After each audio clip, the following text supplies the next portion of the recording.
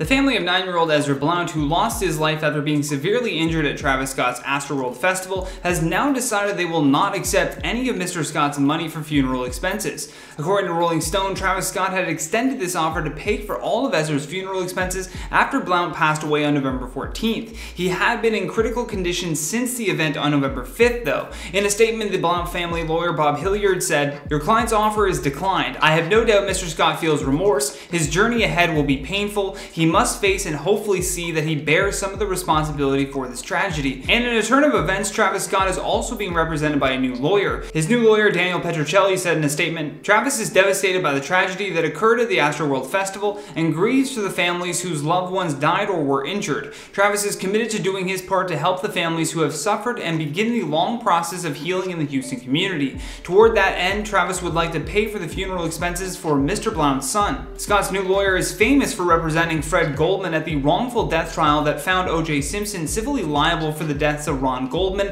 and Nicole Brown Simpson. He also went on to add that the acceptance of this funeral expense offer would in no way affect the lawsuit that has been filed by Ezra's father. In Bob Hilliard's reply to all of this, he said that for now Travis Scott will have to respect that his own devastation is nothing compared to that of Ezra's family, adding, "There may be, and I hope there is, redemption and growth for him on the other side of what this painful process will be, and perhaps one day, once time allows some healing for the victims and acceptance of responsibility by Mr. Scott and others, Tristan and Mr. Scott might meet, as there is also healing in that." During the festival, Ezra was on his dad's shoulders enjoying the show, but when the crowd started to get out of control, he lost Ezra in the chaos. Ezra's grandmother recounted what happened and said, "Everyone was pushing. It was so tight with no exits. His dad couldn't breathe at all and passed out. We don't really know what happened to Ezra after that. They would later find out that he had been rushed to the hospital and listed as a John Doe. He would then linger in a medically induced coma for days on end until his organ failure was irreversible. No parent should ever have to go through such a heartbreaking experience like this." And Ezra's grandfather also added in a statement, "I just think that there should be some accountability, cause for my grandson to end up the way he did. Something terrible happened.